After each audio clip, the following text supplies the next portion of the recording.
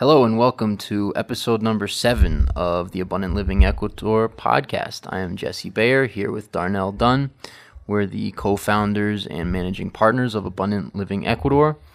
And we're going to jump around a little bit for you today, cover a number of topics related to investing in Ecuador and life here. We're in this beautiful stretch of weather here in Loja. I don't know, what has it been? A month now, maybe? Yeah, coming up on a month, maybe 3 weeks, 3.5 weeks, so yeah. Which is not so uncommon for this time of year. We're certainly in my favorite time of year in Loja, which is basically winter back home. The weather in Loja it varies over the course of the year. It goes from unbearable for me, although a lot of people enjoy it, but yeah. Unbearable. We had some people in town yesterday who came to see a property who, you know, your idea of terrible weather would be their idea of ideal weather year round. Yeah. Cloudy, sort of overcast in the mid 60s to low 70s. Yeah, so that's what you get from basically like April or May. You know, obviously it's not exact, somewhere around April or May. Rains more and gets colder. It can even be in the 50s during those months, sometimes during the day, but more often the 60s. And then that goes through until somewhere around September. And then the rest of the year, so basically around September through around April, May, is really nice. I mean, even for me who likes hot, like I would prefer, like I like 90 degrees. I know I'm a little weird. Even for me, that time of year is great. It's usually sunny, not always sunny, but usually if it rains, a couple of days a week, not every day. And it's great weather for those 7-8 months, whatever it is. Something else that's nice, I think it's worth mentioning for our listeners this time of year is just how the holiday season here just starts so much earlier. Yes, it does. I walked into my building the other day and it's decorated for Christmas already. Right. And that was, when I got home from last week's podcast, it was ready. Yeah, so you're talking about, the last week of October, you've got Christmas decorations. Excuse me. Then you have a 4-day weekend last weekend for the Day of the Dead in Cuenca Independence Day. Basically Halloween. So you got in a 4-day weekend, you might as well not have the week because you've got, you get to work on Wednesday. We started working on Wednesday. Today's Friday.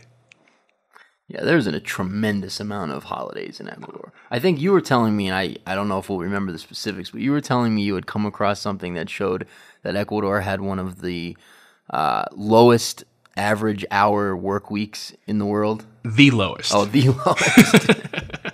The lowest by like 3 hours or something like that. Oh my God. Beat France. Oh, wow. Impressive. Yeah. No, I mean, these guys make French people look like workaholics. I mean, Chris. And I know plenty of French people and are related to plenty. And yeah, I mean, the French people would be like, this is too much. Yeah, there are a tremendous amount of holidays. And yeah, Christmas is like a month-long deal. I mean, there's you've got maybe 6 or 8 parties you've got to go to if you're from here and have lived here your whole life. At least 4. Because if you're married, you have a dinner for both sides of each family. Then you have your dinner with your college friends. Then you have your dinner with your high school friends. Like those are like everybody does that. Kind of jumps in, and I don't want to get too far into this because it's maybe not that interesting, but it kind of jumps into group dynamics there as well. It's like people run in packs here. It's like people who are friends in high school or even middle school or whatever it is, like that's a group that stays intact, like basically forever. And they do everything together.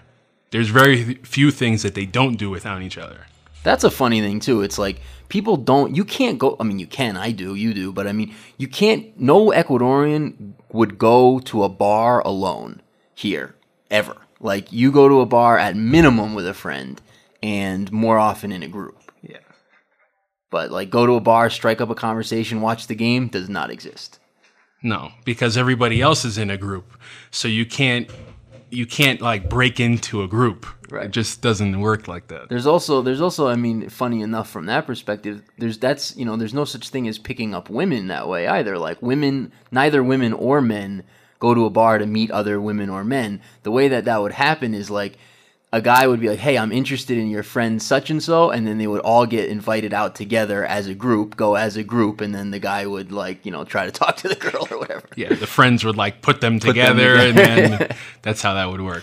Yeah. Very interesting. Totally different, those kinds of things. So anyways, getting into perhaps more intellectually stimulating topics. Let's see, where do we want to start? It's funny, I was talking to you, Darnell, the other day, and we were chatting about, I don't even remember what, we were showing some properties and chatting about a house. And there's a house that we have listed right now on the website, and it just struck me a couple of things about it. The house is listed for $209,000. It's in one of the nicest neighborhoods in Loja. The house is in really good shape. It's fully furnished, being sold that way. It has 6 bedrooms and 7 bathrooms. So I mean, it's just a gigantic house, balcony, the whole nine. It's really sweet. And I've been here a while. I've kind of grown accustomed to prices. But it just struck me the other day. I moved here from Brooklyn. I was living at the time.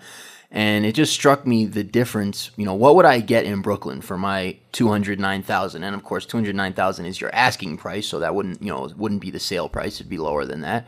But what would I get for my $209,000 in Brooklyn? And I was thinking back on it. I mean, when I was leaving Brooklyn, just in kind of an decent neighborhood, not at all a high end neighborhood. I mean, not even close to a high end neighborhood. Apartments were selling for like if somebody took a brownstone and divided it up into 3 or 4 apartments, those apartments were selling for $500,000 and up. You get a cheaper one, really cheap one, like maybe a studio for, less than that, but, just tremendous difference. And I was just thinking, just if you've got a little bit of capital or you're sitting on a house that you can sell back home and you've got a way to have a little bit of income here in Ecuador, whether it's some sort of business that doesn't require you to be there elsewhere, or you want to open some sort of business or entrepreneurial, deal here in Ecuador. I mean, it's just amazing the bang for your buck in real estate. Yeah, absolutely. And that carries in all your other costs of living, of course, as well. And I won't go deep into that. We've talked about it before, but it just struck me the other day, like, wow, $209,000. I can get a beautiful house in a beautiful neighborhood that is gigantic. Like if I had aunts and uncles and cousins, they could come and live there with me. Right. The other thing that came up in a conversation I had with some clients who came into town and were interested in some properties, they had come to Loja after being on the coast in Manta. No, we don't have any properties there currently, but I think it's interesting just for people to know that same concept extends to other places in Ecuador if the mountains aren't your thing. There's plenty of places on the coast where you can get beachfront properties, beachfront condos in that same price range. Yeah, absolutely. And, talking about real estate, there's an interesting phenomenon here about prices. So, you don't have comparables per se, comps. You don't have comparables per se in Ecuador. So normally if you're back home, if you're in the States or Europe or Canada or wherever, you're thinking about putting a home on the market and you're looking, at what price should I list it at? You've got comps to compare it to. So your local real estate agent or whoever you're working with will say, hey, let's market it at this price. And the reason he's saying that is because he's done his research. He's checked recent sales in that area, similar, and he's got an idea of the market. There's just no comps here. There's nobody tracks that data, and we're starting to ourselves so that we can have comps in the future. But nobody tracks that data. So when an owner is looking to put a property on the market, he doesn't have a way to really know what he wants for it. And so a lot of times people just make up numbers. You've got maybe you'll have a situation where in 2012, some 1,000 square meter lot in Vilcabamba sold for, some very high price. Maybe it had a river and fruit trees and it had views and it was small and somebody just really wanted it and the market was different. And so it sold for a lot. And then what other people have done is they've taken the price per square meter of that and they extrapolate that out to their property. And they say, well, I've got 30 hectares, and at this price per square meter, it's worth $5 million. And I mean, I'm exaggerating a bit, but right. But you have these kind of outrageous prices that people throw out there. But that really kind of brings you to the difference between asking price and sales price here, because that's also very different. Back home, you're going to be within, 5 to 20, I think, at the outside, whatever, something like that of your asking price, obviously, depending on the market and if it's, a buyer's market or seller's market and so forth. But you're going to be relatively close to the asking price and the sales price unless you're just asking an outrageous number. Here, that's not always the case. You have situations where a guy says, well, I want 700,000, and maybe a whole lot of thinking hasn't gone into that. And when, 300,000 or 400,000 is on the table cash, that ends up being the sale price. I think another factor to take into account there is where the property is located. Obviously, location comes into play in real estate, no matter where you're talking about in the world. But you tend to see asking prices closer to sale prices in the city, where there tends to be more transactions going on. Whereas in the rural areas, that could be a mixed bag. You can certainly, in our case, we paid fairly close to the asking price. That was probably more of a special case, I would say, generally speaking, with larger pieces of property where there's going to be a large investment going into infrastructure, bringing water, bringing electricity, building roads, those kinds of things, where the person who might be selling the property has inherited the property, really doesn't have a vision for it. Those properties tend to be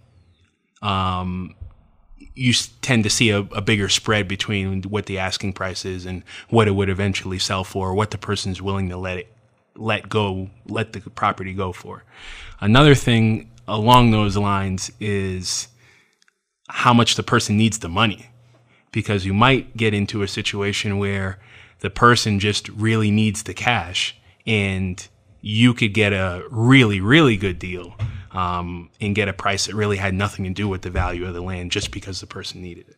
Yeah, and that brings us into the type of sellers that there are, which there's really different types of sellers. But just jumping back to your point, yeah, that's a great point. I'm not referring to the city. The city is much closer to the way the market would function in the States or elsewhere. This is only for large pieces of land, and absolutely not true across the board. So there are plenty of people who have it priced at or very close to what it's worth. In fact, there's even some people in some of the older generations have numbers in their head about what they want that I would say are too low even. So you run into that as well. But there's certainly some amount of people, a large enough amount that it's you'll come across it a lot in the boat of type of property I was talking about. But yeah, and so types of sellers. It's also very different than back home. Generally back home, you've got, 2, maybe 3 types of sellers. It would be like, just people who have it on the market for whatever reason. They're moving, or they're downsizing, or they're, whatever their reason is. Or you've got people who are in debt, have issues with, a mortgage gone bad or whatever. And that's kind of your 2 types of sellers back home, where obviously there's a few others with bank-owned properties and whatever. But in terms of your central, well, here it's very different. Here you've got a few types of sellers, and their ways of going about the processes are very different. So a lot of people will put their home on the market, quote on the market, but they don't really care if they sell it. Like they just have a big piece of land. They're like, yeah, if someone comes along and gives me this price, I'll sell it. Yeah, and I think that those kinds of sellers, I think, are much more prominent here because it's mostly a cash market. And so if somebody doesn't have a necessity to sell and it's just kind of a nice to have as opposed to a need, then, those people are much less flexible and are looking for, those prices that you probably don't want to pay. Yeah, exactly. They're often the people who will throw out those numbers at you that just don't make any sense. Right. And happy to sit on it. Yeah, they don't really care. And often the way that plays out, like on the ground, is it's like a family, often the older generation, and it's like, yeah, if they sold their big piece of land, they'd move to the Loja and live in an apartment or live in a house. Often they might even have a house already in Loja or an apartment. And so it's like, yeah, if they can sell it, then, they'll head to the city and, grow old there as opposed to on the land. And if not, then they'll just stay on the land and, their kids will keep it if they pass it along. And that's kind of usually how that goes. You've got a lot of siblings that own land together. The way that the Ecuadorian law is surrounding inheritance is different. So if I pass away and I have 3 kids and I can't say like, okay, Johnny owns the land and the other 2 don't. All 3 are going to have a stake in the land. So you've got a lot of sibling owned properties.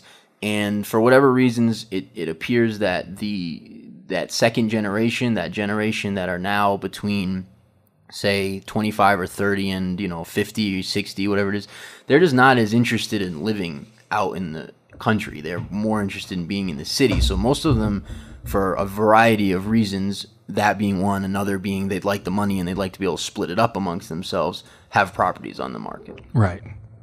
And those are the situations that really get the most messy, because you have to have everybody on board before that property can be sold. Or you need to have an agreement in place about how the property is going to be subdivided before moving forward.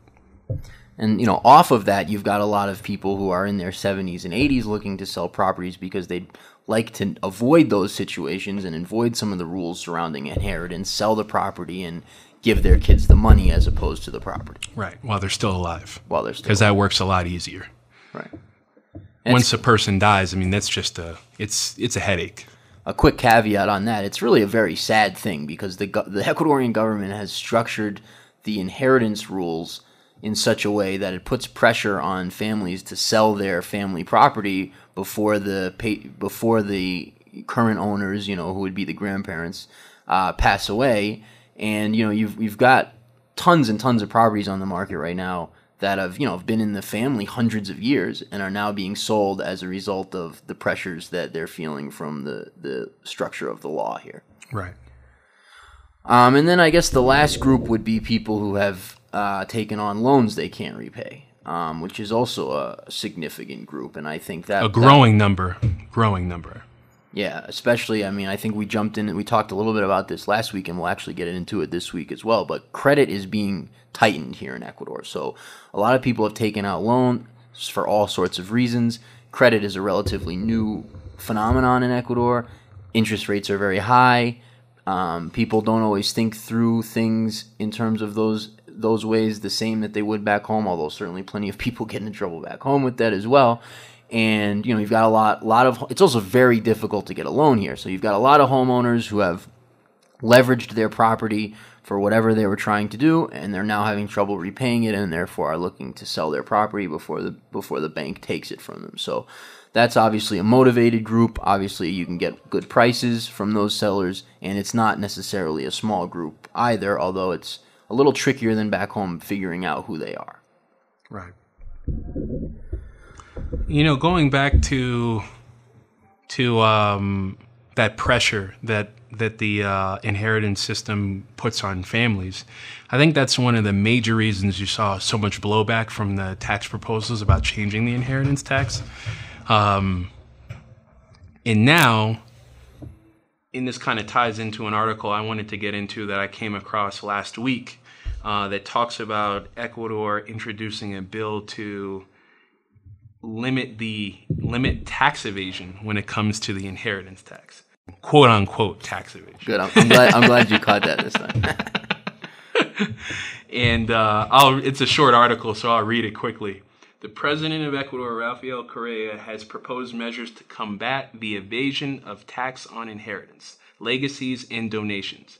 The proposal, which would be contained in a bill submitted to the National Assembly on October 23, 2015, targets transfers to foreign or domestic trusts, usufruct agreements, and structures that use companies in low tax jurisdictions.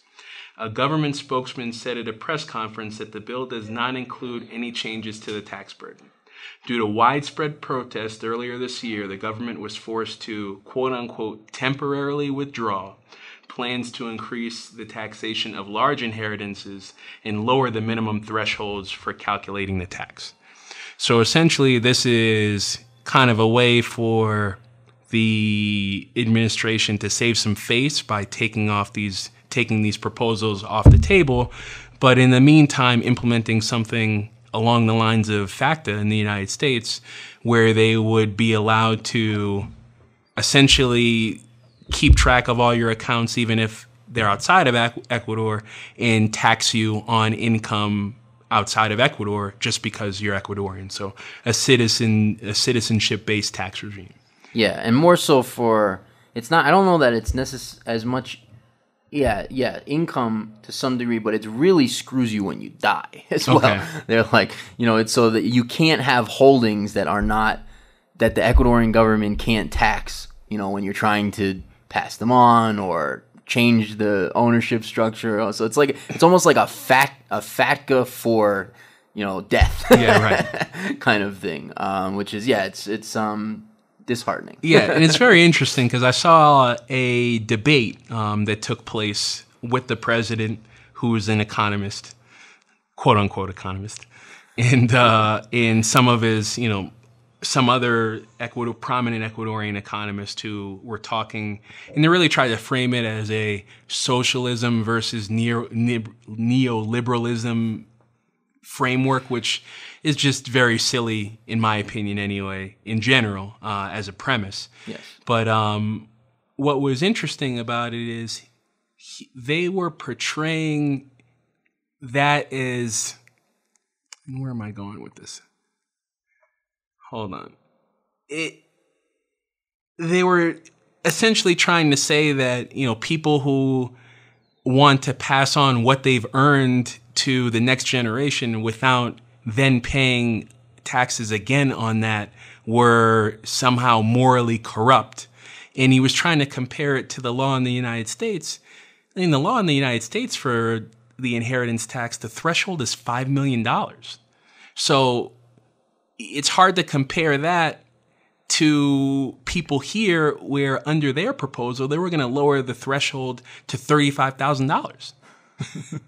Claiming all those rich people. Right, claiming that somehow, that would only affect rich people because the threshold now is 70,000 and only 3% of people pay that tax.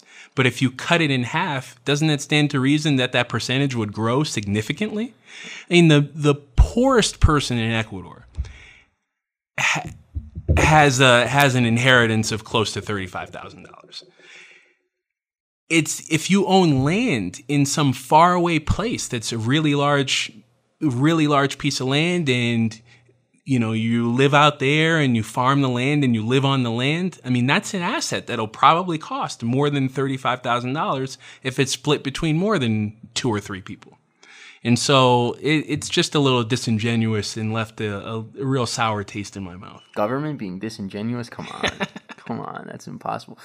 Yeah, I mean, look, thank God, that tax proposal is off the table. That seems to be widely confirmed at this point. So they've shelved the inheritance tax. They've shelved the new capital gains tax for real estate.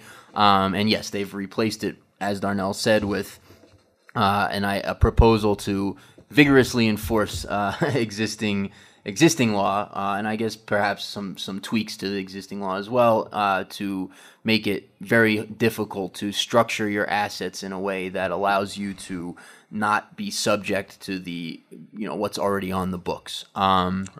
So yeah, it's funny. Although anybody who's writing those laws is exempt from it anyway. Right. But, just felt that we don't tell anybody that. Mentioning.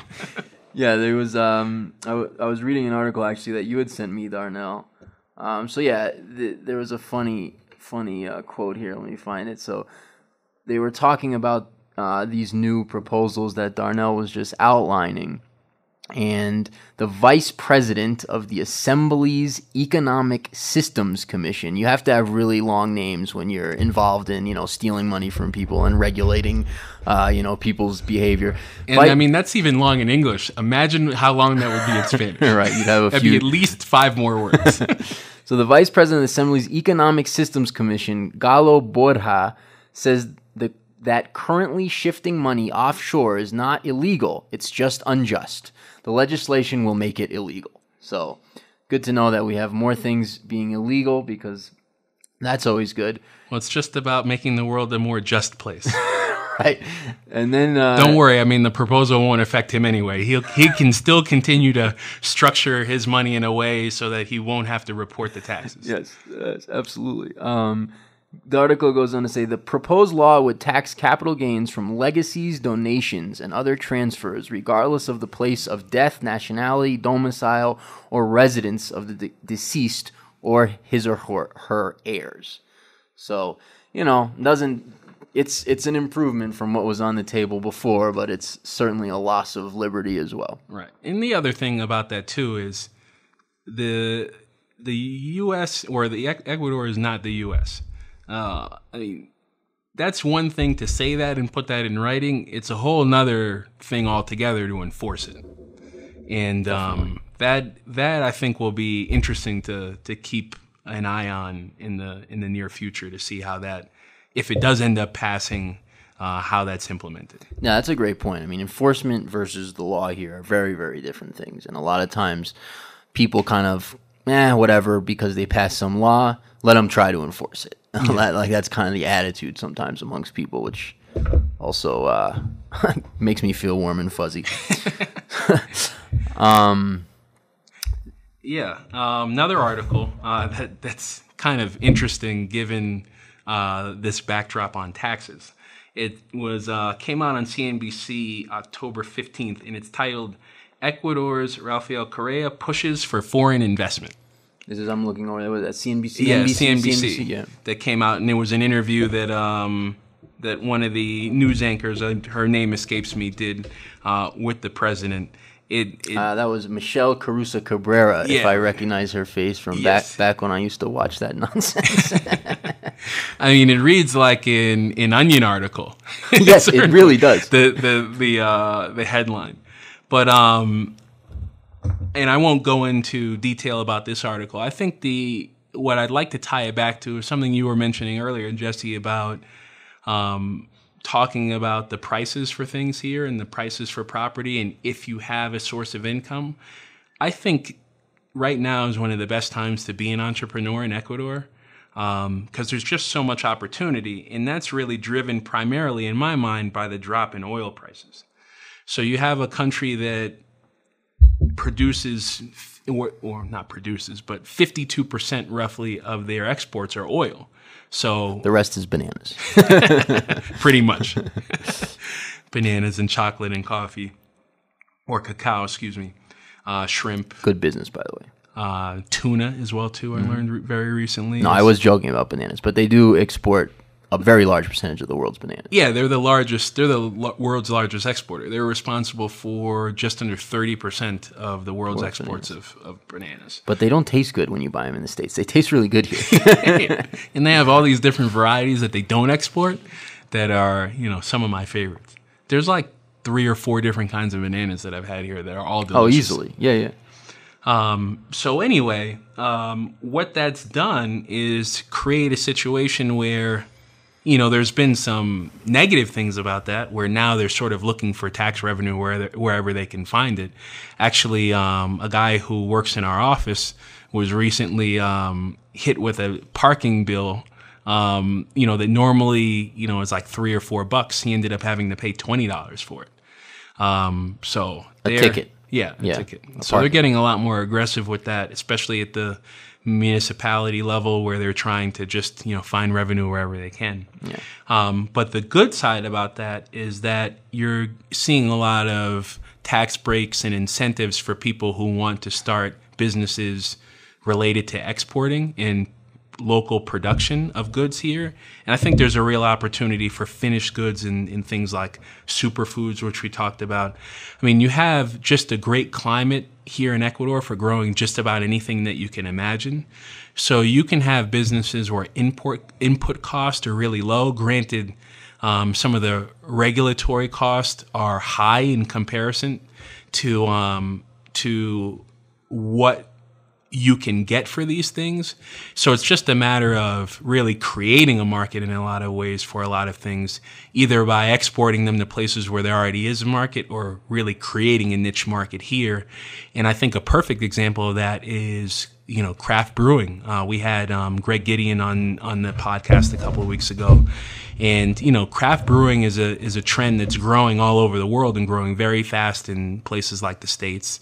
And there's plenty of craft brewers here. But because there's so few, there's really an opportunity to, if you can do it better than other people, then, you can create a really viable business. And I think that's what Greg's doing. And I think there's lots of other businesses that could be done in just that way, following that exact same model.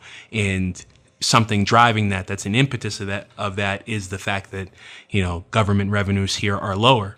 And so those incentives are being put out there for people to create businesses that will be successful. No, that's a great point. I mean, there's kind of two categories of business that I would be really interested in if I was an entrepreneur coming to Ecuador. One is export, because of some of the points you made. I mean, your input costs are very low. Your raw materials are very cheap, very abundant. Labor very cheap. Also, energy, water, those kinds of things too, very cheap. And if you're growing stuff, you have a great story too, because it's just the most mineralized soil in the world, the most greatest water, air. You can talk about all those things that Ecuador has that would add to your story. So yeah, Export business would be a great business of many different kinds, whether it's raw materials or finished goods.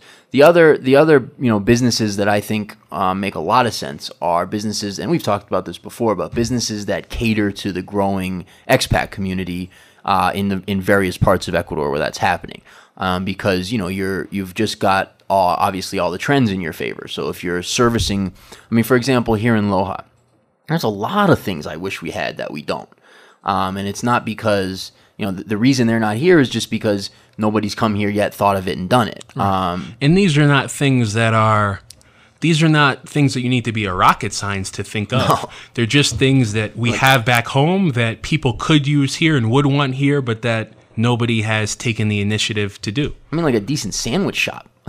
And obviously, hey, that might not be what you're coming to Ecuador to, it's not a business maybe you're coming to get into, but there's maybe 1-2 tops places in Ecuador you can get an okay sandwich, but there's no U.S. style sandwich place. Hey, give me ham and Swiss and lettuce, tomatoes, and mayonnaise. They just don't do that. And there's a couple of decent pizza places here, but decent is kind of, I would call them decent because I've adjusted and lowered my standards. Yeah. Talk about that place that you went to in Salinas on vacation a couple months back. Right, and that's, there you've got an international community, and that's what that guy's catering to. So there's Italian guy from Italy who opened in a pizza shop in Salinas. I come from New York. I was in New York for many years, kind of a pizza snob. Had my had my few places in New York that I would go for pizza, wouldn't eat it anywhere else. Well, New Haven, Connecticut actually also has some very good pizza, but this guy has pizza in Salinas that is, would make my top 5 in New York. So really, really good pizza there. But yeah, I miss it tremendously being here in Loja. But yeah, so the thing about the downside is the business environment. As far as the government, the upside is the fundamentals that you have on the ground as far as the opportunity and the costs if you're exporting. So, that's kind of how I would frame it. But yeah, I think at this point in time, the benefit outweighs the cost tremendously. And I don't see that. I see that getting better in the future because I don't see the sort of socialist ideology being able to be advanced anymore. And that's... Absent that, things will improve in terms of the business climate. Yeah, well said. Any articles you had that crossed the desk that want to chat about a little bit? Yeah, a couple articles. That gold article that you mentioned was pretty interesting. Interesting chat to interesting stat, not chat, to share with people given some of the conversations we've had recently about gold and silver as currency. Yeah, so if you followed us, you know that we like gold and silver as an investment standpoint for many reasons, which we're not going to get into again here. You can read a blog on it on the website. You can go back to our previous episodes and hear the reasons why we like gold and silver. But I know we were making the point in a previous show that the amount of paper gold that exists in the world is significantly higher than the amount of physical gold. So in other words, there's some amount of gold in a vault, and then that gold is sold out in paper contracts many times over. Well, I came across an article by Zero Hedge that came out on the 4th of November. He puts out this stat. This means that as of today, the gold, quote, coverage ratio, or the amount of paper claims for every ounce of physical, has just hit a new all-time high of 293 ounces of paper per ounce of registered physical. So, to put that in perspective, if you understand market dynamics, even in a basic way, if you've got something that people want and they're buying it, but they're just buying a representation of it, and they can't actually take ownership of the thing they're trying to buy, at some point in time, that has to revert to its true supply and demand, which means the amount of gold people can actually take ownership of, or delivery of in this case, in terms of contracts. And that number right now, according to this article, is 293 to 1 in terms of the amount of paper gold ownership versus physical gold that exists to be owned, at least on the exchange. So you've got a situation that at some point has to play out from a supply-demand perspective where people are trying to take ownership of their gold, can't. That puts physical gold at a premium, and you will see the price skyrocket to what it should be now if it weren't manipulated in all of the ways we've talked about before. Right. Yeah, I think that really,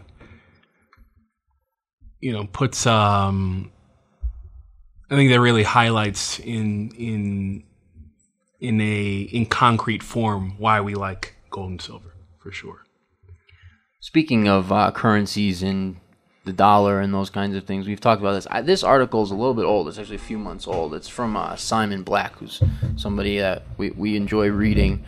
It's I think it's really worth reading in its entirety. I'll run through it, but he does a really nice job of articulating where the dollar stands and just why you don't want to be holding dollars. And he doesn't get into all of the reasons. There's several more, but he does a very nice job of articulating it. So the United States, the title of the article is "It's Happening. More U.S. allies join the anti-dollar alliance." The United States government just went from "please, baby, don't leave me" to frustrated threats and whining. After the UK announced it will join the new China-led Asian Infrastructure Investment Bank, AIIB, as a founding member late last week, Germany, France, and Italy decided yesterday to follow Britain's lead and join as well. Welcome to the beginning of the end of the U.S. dollar's domination. It's happening. For the past few decades, America was the undisputed global economic and political superpower. The entire world happily used the U.S. dollar and hence the U.S. banking system. More importantly, the world happily placed its trust in the U.S. government. But there's a limit to how irresponsible, reckless, and threatening you can be. Eventually, such behavior catches up with you. That time has now come. The U.S. government is now drowning in debt that can never be repaid. The U.S. government's own numbers, in fact, estimate its level of insolvency at roughly $60 trillion. This means that when you add up all the assets of the United States, every acre of land, every tank, every drone, every drop of oil in the strategic reserve, and subtract all the debt and liabilities, the result is minus $60 trillion. That is the net worth of the United States government. On top of that, the U.S. government has chosen to use its once trusted currency and banking system as weapons to blackmail the rest of the world. FATCA, the Foreign Account Tax Compliance Act, is probably the best recent example. FATCA's provisions require every single bank in the world to jump into bed with the Internal Revenue Service and agree to all sorts of expensive, debilitating information sharing agreements. And any bank which dares to defy the U.S. government gets effectively blackballed from the U.S. banking system and subject to a 30% withholding tax. On top of that, the U.S. government has taken to slamming foreign banks with the most astonishing fines. $9 billion, for example, in the case of French bank BNP Paribas. Paribas. Whatever that. Yeah, I remember when that happened. BNP's wrongdoing was conducting business with countries like Cuba and Iran that the U.S. government doesn't like. Bear in mind, PNB is a French bank and broke no French law whatsoever. Moreover, the business was done through its Swiss subsidiary, and they broke no Swiss law either. That didn't make That didn't matter to Uncle Sam, which fined the bank $9 billion under threat of being kicked out of the U.S. banking system. Blackmail, extortion, intimidation. This isn't the behavior of a trusted friend, and it's the behavior of an arrogant psychopath, and the rest of the world is sick of it. Other countries... Go ahead. Arrogant psychopath with guns. Yes, right. The aforementioned drones. Other countries, even allied nations, see that times are changing. There are new players on the rise, and the U.S. isn't the only option anymore. Increasingly, they're turning to China, who by some metrics is already the largest economy in the world, and the U.S. government can't do anything about it. This is happening now with increasing speed. It's mainstream news everywhere. The U.S. is being shunned by its allies for the new kid on the block. This has major implications for the United States. History shows that when reserve currencies change, the losing country almost invariably goes through significant turmoil. Yes, but here's the thing. The world is changing, but it's not coming to an end. Yes, things will change dramatically in the West in the coming years. The standard of living, another key point here, the standard of living that was attainable in the U.S. because of its economic dominance will diminish. For cues, look to Europe to see how unsustainable policies unravel when you don't have the backing of the world's reserve currency. Just nails it. But people who recognize and embrace these changes early will prosper, for there will be tremendous opportunities throughout this process. And he goes on to talk about, moving your savings into other places and different ways you can go about protecting yourself from that. But I think he does a nice job of summing up where we're at in terms of the U.S. dollar and its global dominance and the effects that'll have, certainly on the U.S., but other places as well. Right. Yeah, because they're just there. I mean, the financial system of the U.S. there's not a place that it doesn't reach at this point in time. Yeah. Another article, also by Simon Black, which I don't want to read. I don't want to bore you with it, although it may be more interesting than you and I don't know. But I'm not going to read the whole thing, but it's really an article that revolves around Bitcoin, which I am not a believer in, but I think I understand why people like it, and I support the idea behind it. Yeah. Someone actually asked me about that the other day when they were asking just general questions. When people come into town, they're thinking about relocating here. Invariably, the three things that come up is healthcare, childcare, or education if they have kids, or in the banking system. And so he was saying, well, if I was speaking to another expat, or I had read some that you shouldn't have more than $32,000 in any bank, and he was asking if I recommended if he split it, or split his assets around different banks. And I replied to him, well, I don't really trust any bank, so I wouldn't say that Ecuador is excluded from that in any way. Sure, I mean, $32,000 is the threshold for banking insurance, like it is in the like $100,000 is in the United States with FDIC insurance. But I was saying that I think gold and silver is just a better way to store wealth.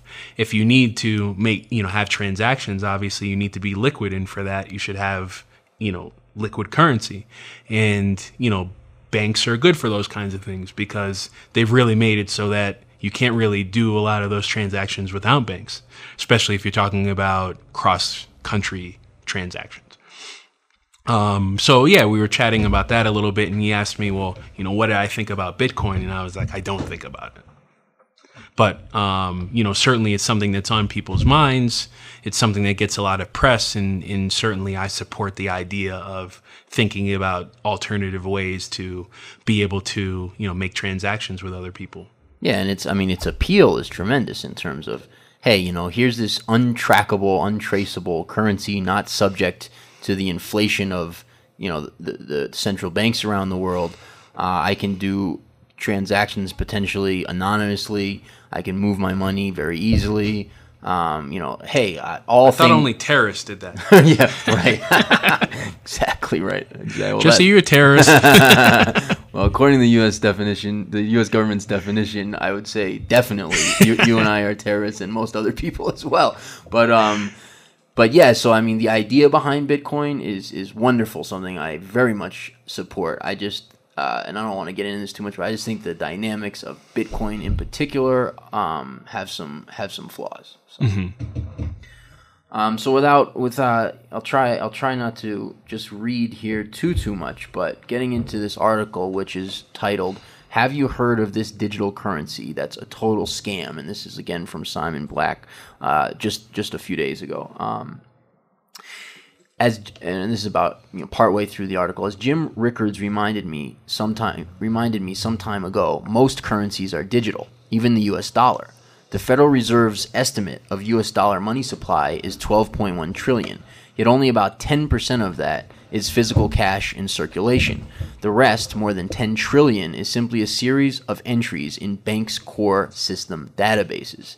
In other words, the money in your savings account isn't piled up inside your bank's vault. Far from it. Your savings doesn't really exist. It's all just digits in an electronic account ledger. And I just, that needs to sink in for people if they haven't come across this understanding previously.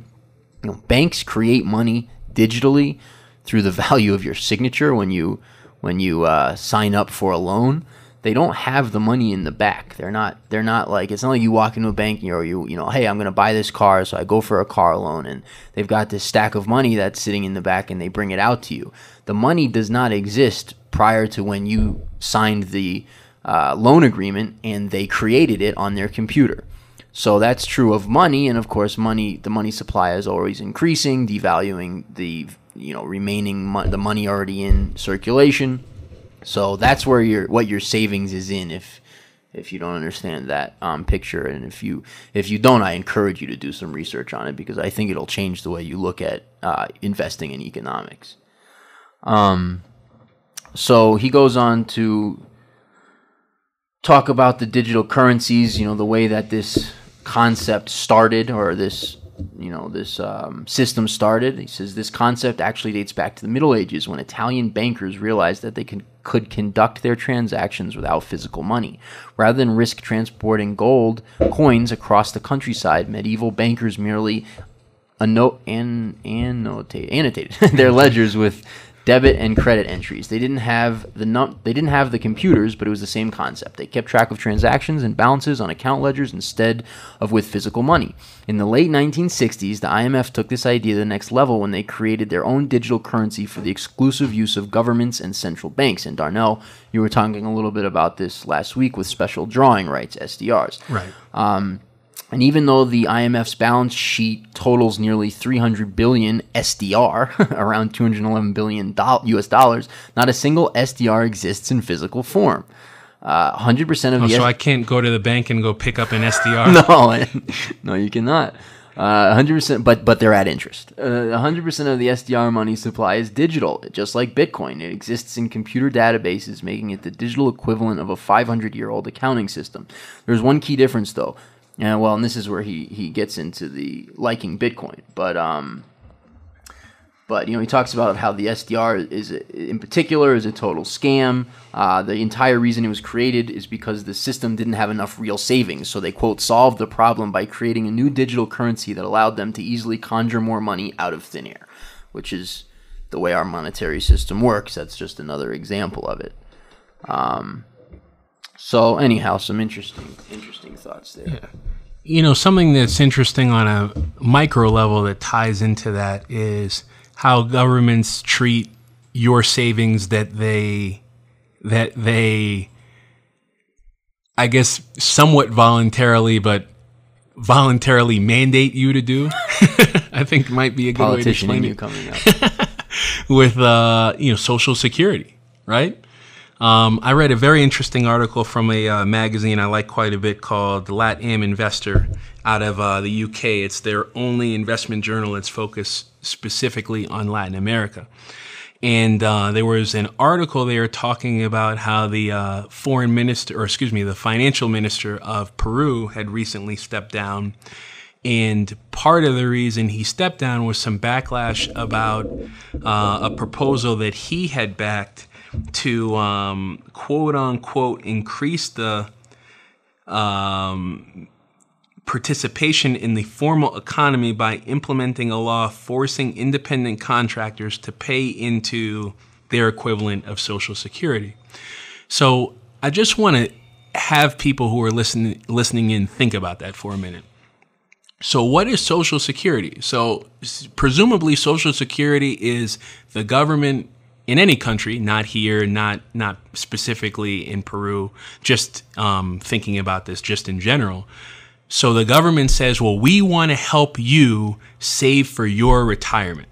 So we're going to take money from your account, or, take money from your paycheck, or however you earn money, if you own a business, we're going to make you contribute some of the money that you make now to this fund that you have no access to, that we're going to tax you on and use in any way that we see fit. Look at Social Security now. I wish I had printed out this article, another article from Simon Black, that talked about this. He's not the only person that's talked about this. Lots of people have. Yeah. But Social Security now in the United States is essentially insolvent. So it is insolvent. Yeah. So they make a promise that they can't keep. Then they say, one side of the aisle says, well, we have to preserve this at all costs. This is a promise that we're making the seniors. And then another side of the aisle says, well, we just can't do it. So we have to. So basically younger generations who were not promised this are going to have to pay more and work longer to support a system that is not only insolvent, but just unsustainable. The math just doesn't make sense. So people don't stop to think, well, maybe this isn't a good idea, or maybe people can do this better on their own. They say, no, we need more control. We need more, what's the word I'm looking for? More, not entrapment. It's like coercion. We need more coercion to help you do something that really we're not trying to help you do. Yeah. Yeah, it's a bill of goods. It's just another tax. Right. Like, okay, we're going to implement this tax. But we're not going to call it a tax. We're going to say it's for you, but then we're going to use all the money for other stuff and say we're broke. Oh, sorry, we don't have any of the money. We used it for other stuff. So you mean it was just a tax? Yeah, so now we're going to take this money from you, but now you have to work until you're 75 to get it. But what about all those people that don't live to be 75? Where does their money go? Where does their money go? So just interesting. And, I was actually happy to read that, that was one of the reasons why the guy lost his job, is people saw through it and said, well, if I'm an independent contractor and doing business, why should I be contributing to something that I don't want to contribute to, or that I'm not going to get? If people do want to participate in a program like that, it should be voluntary. And there should be some accountability about how that money gets spent. Because if we took government out of it and this was a private agreement between, say myself and Jesse, for example, I wouldn't just, if I were giving him my money to save and I said, well, what did you do with it? I would expect an answer other than, I did whatever I wanted with it, and it was for your best interest. And, try to take, if you take it from me, I'll shoot you in the head. Yeah, going back to something you said before, what was it? It was he wanted more people to participate in the formal economy. So the government wants to play middleman, amongst every transaction. They want a cut of every transaction. I go to the store, I buy something, the government wants a cut. I go to, anything I do, the government would like a cut. That's what he means by formal economy. Like, I would like more cuts of more transactions because some people right now are transacting without giving me a cut. Right. In other words, that's not formal. Yeah. So it's informal if I don't get paid. Precisely. So, if I'm me, just myself, so everyone else in the world who's doing a transaction that doesn't involve me, which I promise you there's a lot of them, that if they're doing that and I'm the government, well then, that's not formal. I need to recognize that that's formal. So for me to recognize that, all you have to do is pay me. Just pay me. Right. So. Well, we are running out of time. We had a bunch of other topics, but we'll hit them next week. Any closing thoughts? Closing thoughts. There was something. No, you know what? Yeah, I think we can leave it there. It's Friday. Call it a day. Yeah, I think that's good. What about you? No, send them home. Okay, good. Well, again, we thank you guys for tuning in to the 7th Abundant Living Ecuador podcast. I'm looking forward to the point where we lose track of how many podcasts we've done, and don't say that every time. So again, thanks for listening. Have a great weekend, and we'll talk to you next week. Take care.